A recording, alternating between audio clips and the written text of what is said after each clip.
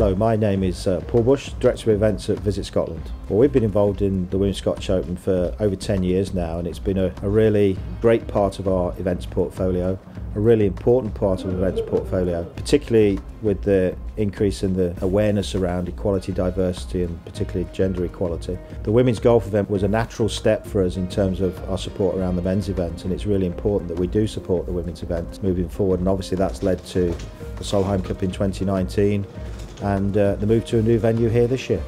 So a co-sanctioned event, first of its kind in Europe, was a big step, an important step for women's sport and women's golf in Scotland. But it's allowed us to grow the event both in terms of the stature and quality of the field, but also in terms of the prize purse with our commercial partners as well, and also our international footprint. So you now see that event in more places around the world, which showcases Scotland the home of golf and some of the great courses that we have.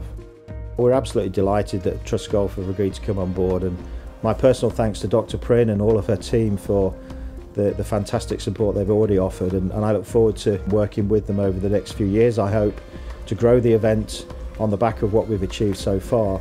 So great thanks to Trust Golf, and I'm sure they'll be a significantly great partner for this event moving forward. We are a really contemporary, dynamic country, an ambitious country, but also one that's great culture, history and heritage. I think combining those together provides a really unique offering for an international visitor.